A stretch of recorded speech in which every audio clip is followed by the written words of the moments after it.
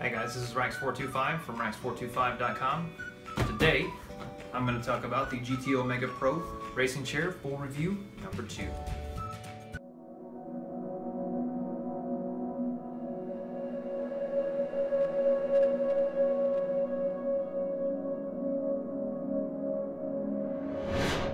Okay guys, so my bum has been sitting in this chair for about 7 months now, and I think that's enough time to kind of get the positives and the negatives out of sitting in this chair.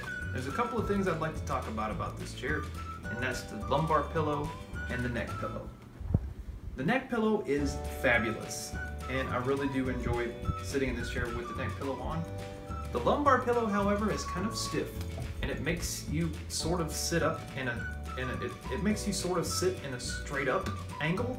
So it does help your posture, but if you're feeling particularly lazy, when I am, I just take the pillow off and set it aside somewhere, because it almost makes me feel like I'm sitting too far on the edge of the seat with the pillow installed. So with the pillow off, I can kind of sit back and sort of relax my back, rather than, you know, always having this sort of thing stiff that's almost feels like it's holding my back up and pushing me off the edge of the seat. As you can see, the chair is definitely aging very well. I've been sitting in it for 7 months. Obviously, it's nothing wrong with it at all. There's no blemish, there's no rip or tear or anything in the leather. It's just really a nice quality product that's going to last you a long time, and you can really tell by just feeling the pillow and feeling that all the materials and how it's made that, you know, a couple of years from now it's going to look the exact same way as it did the day that I took it out of the box. So no complaints there. That's the lumbar pillow is attached through this little strap right here, and you can unclip it and take it off if you want to, so it's not a necessity. So if you just kind of want to give that lumbar a rest, then you can take that pillow off and that'll do the trick.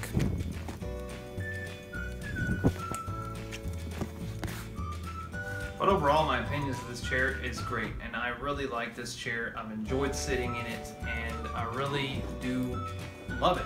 I mean, putting the chair together was really a breeze. I mean, if you want to see that video of me putting it together, I'll post it in the annotation. You can click on it and take a look at it.